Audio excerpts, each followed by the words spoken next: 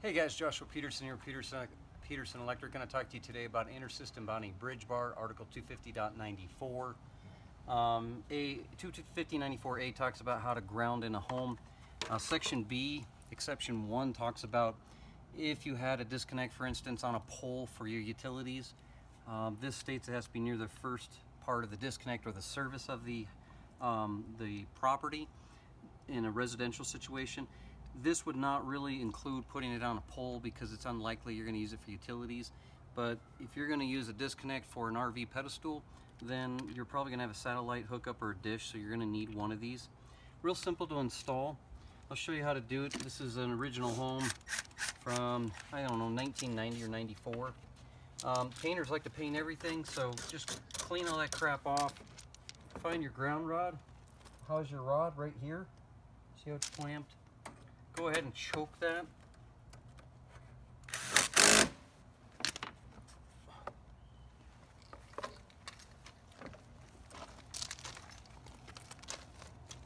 Go ahead and screw it in, 2 deck screws.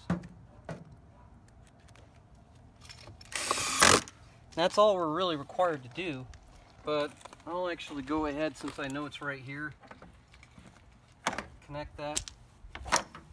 Well, look at that line. Huh. Didn't even go anywhere with these guys. We'll go ahead and try to see if we can find a ground in there. Strip that off. Go ahead and come down on the video here. Go ahead and bond it right under here. Typically you have to have a number 10 to bond it. This is a 6 gauge coming in. Throw this on right here.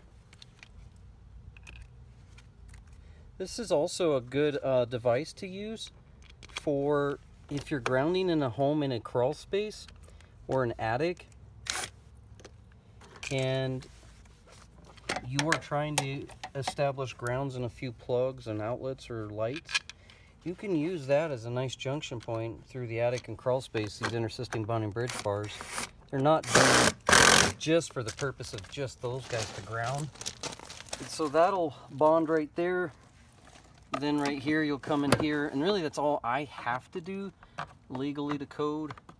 But this is where they're supposed to bond it, which these guys have a ground that's going right here. So we're getting a little redundant.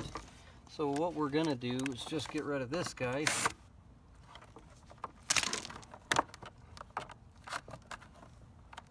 And it doesn't do any good unless you have a clean connection. Otherwise, you're just insulating the item.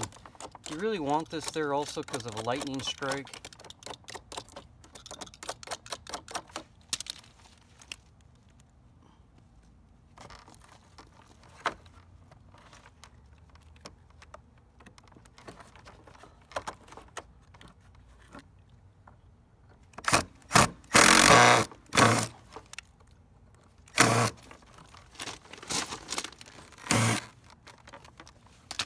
And then this will just coil up inside of here, and that'll shut. And that basically gives your ground to here, your ground to your ground rod, and that number 6 back up to your panel.